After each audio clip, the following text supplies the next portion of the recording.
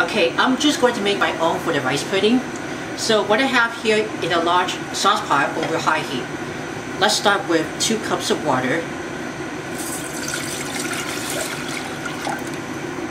I'm going to put the uncooked rice that has 1 cup. I'm going to use the one for the long grain white rice. This has a lot of starches inside for the uncooked rice. We're going to cook this rice first and we're going to bring it to a boil. And you can see the water just boils up. Then I turn it on high. I mentioned to switch it with a wooden spoon instead with a fork. So once this comes to a boil, then I keep stirring all the way around occasionally. Now you're going to lower the heat down and we're going to cover slightly for 15 to 20 minutes. So while they're waiting the rice to cook, for meanwhile, I like to put a 3/4 cup of granulated sugar to mix with 1 tablespoon of cornstarch. And just stir these cornstarch and the sugar. The cornstarch can help the thickening agents instead of using flour. I also put 1 large egg, half that at room temperature. And I'm going to beat it over. Then I'm going to put it in 2.5 cups of milk. You can use whole milk, soy milk, skim milk, 1%, 2% goat's milk, low fat, non-fat, fat-free, even reduced fat. You can use dairy-free milk, and you have any kind of milk before that. I'm going to try the one for the low-fat milk. And I just put the eggs in the milk. I'm just going to stir that around.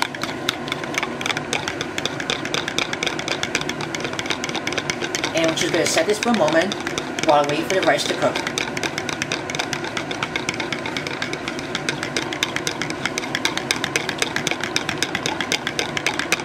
Right, just after 15 to 20 minutes, I'm going to check the rice, how they're looking for. I'm just going to fluff it up with a fork.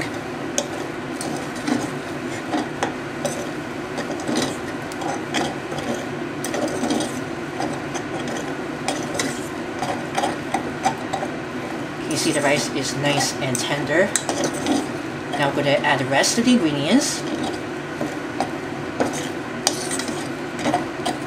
This is how it looks like.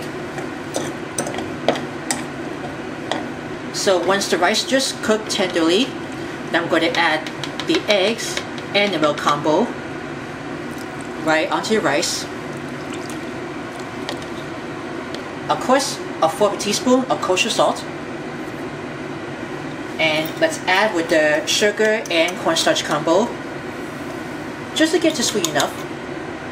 So let's turn this heat back up. I'm going to do about like medium-high heat. So we're going to keep stirring. I'm going to use it once again with a wooden spoon. Just want to get thicken up those. This has to be for the rice pudding. So I did turn it back on high instead of medium-high.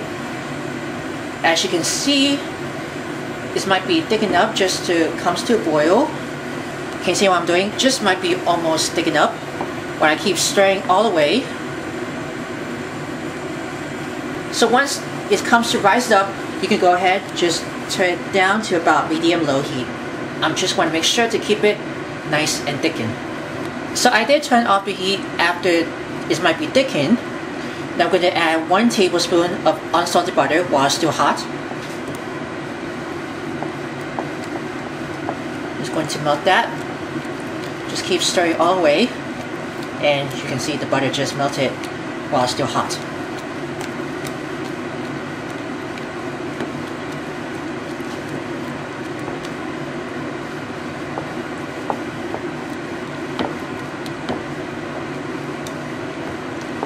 So the butter just melted while it's still hot inside with those after it just might be thickened. I'm going to put 2 teaspoons up here, but not extract. This might be a good flavor. Okay, keep stirring. And you can smell these lovely bowl for the rice pudding. Now you can add this, which might be a fun part.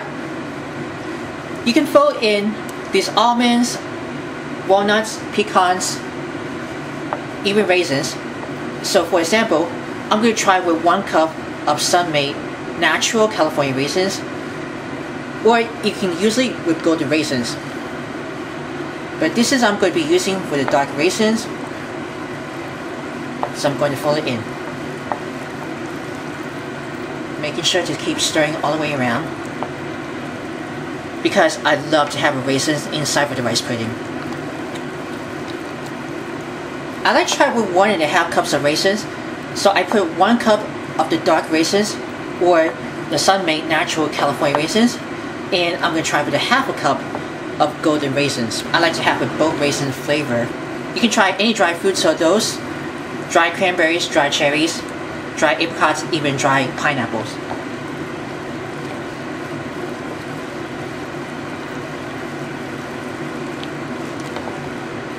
And this might be almost just ready for it.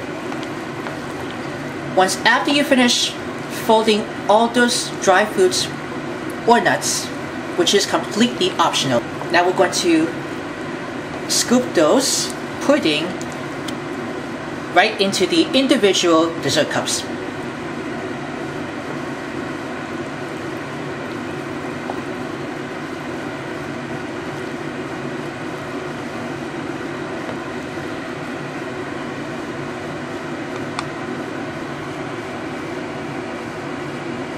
I like to sprinkle with a lovely ground cinnamon right on top. This might be for your presentations. And here's the finished rice pudding. Look how gorgeous it was. If you're interested for more recipes, write down in comments below if you want to see something. Make sure to view always watch for sharings. Subscribe my channel. Click the bell to see all notifications about the new videos and the latest video. Always remember to smash that like button. As always, I hope you guys enjoy for the rice pudding.